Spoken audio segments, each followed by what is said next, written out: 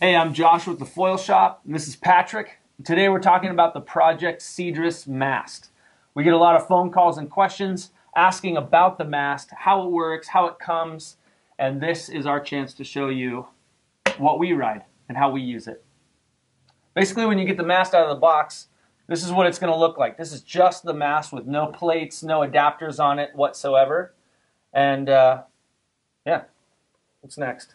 Well, so the first thing you notice when you get it is you've got one end that's got like the full flat, and then the other end looks like it's missing a piece. Don't worry, it's supposed to be like that. That is the plate end. So you can tell, you got your graphic. That's what you want people to see when you're riding, right? So that's the plate end. So plate just goes right in. It, just sitting there, it kind of feels weird. But once you bolt it down, make sure you put a little bit of, little Loctite in either on the threads or in the inside itself, and then the Loctite's optional, right? Because I don't use the Loctite. I tend to take my base plate off when I travel with it and stuff like that. But if those screws ever back out on you or start to loosen, some guys have that experience and some don't. If they loosen up, put the Loctite in there. It's not an issue. The masts ship with a small tube of this Loctite, so you can use it at your discretion. Yeah, if you're going to be traveling a lot, which that's one of the huge things about this mast is how much it breaks down. Like every piece can break down flat. So if you're traveling a lot, then you might not want to use the Loctite. But for me, like I never want to leave Huntington Beach, so I just leave my stuff bolted. I leave my foil on my board with everything if I could. So, but yeah, just like that. That's what you're getting, and now it's nice and solid.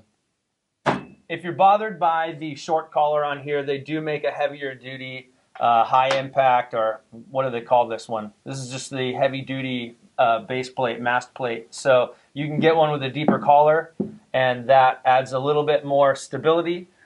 Patrick is one of the only guys we know of that needed this, and for everybody else that's just a regular foiler, the lightweight one works. You can pick and choose which one you prefer. Yeah, mine's about 30% thicker on the actual plate itself. This one you can kind of see is cut out and like skeletonized.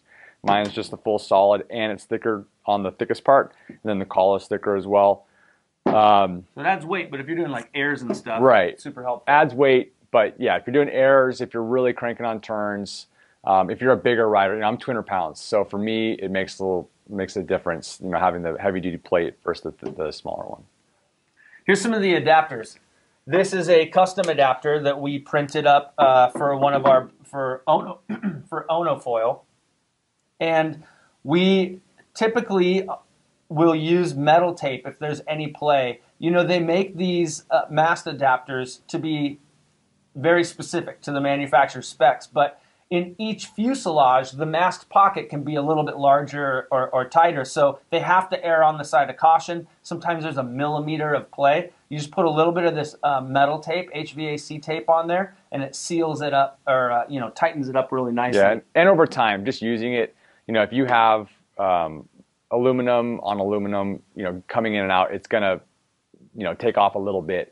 It's going to widen it. It's going to open up a little bit. Same thing with the carbon ones. I'm sure you've experienced, lift riders going from carbon to carbon. They do loosen up a little bit just from sliding in and out. Yeah. So if you're not going to recast the carbon and, make that head tight, nice tight fit, you can always just, with the aluminums, just put a little bit of tape on. Works great. Well, here's an example of lift. We just used one tiny little piece because it only needed it at the top of the mast pocket. Just that little extra contact's all I needed. That's it. So that's great there. This is like a signature one. This is the Takuma. Don't be afraid when you see all the hardware. It's because you've got the 2 bolts that drop in that actually adapt, and then Takuma has their 3. So you can see it's kind of made up like that. Then Takuma has their 3 attachment screws, axis, similar kind of concept. You've got your 2 that go all the way through, and it's a tight fit between the 2 bolts, but it works perfectly. Those are going to go there, and then you just got your fuse screws that are going to attach your fuse, and you're ready to roll. The other thing to note is that the Cedrus masts and adapters are designed to work with your original hardware. So Project Cedrus does not ship adapters with the screws that go from your fuselage into the masthead. So you're going to want to keep and save your original hardware. That's why I've left, this is my adapter here, I've left my Takuma screws right here on the top to use with this adapter. When you want to go back to your original Takuma mast, if you would ever want to do that, pull these things out and they work just the same. So, I mean, that's the assembly. It's not as intimidating as it looks when you first get it. I know, like, we've gotten a lot of emails from customers, hey, what do I do with this piece? Where does this one go? I think this is wrong. Kyle himself gets a lot of emails and calls and like just confusion. So that's it. Real simple. Plate goes on the funky looking end, adapter goes on the flat end, and then the hardware that he does send you, which will usually be one looking like this, this is what goes all the way through. So through the adapter into the mast, and then you just use your same regular hardware to adapt to the adapter. That's it.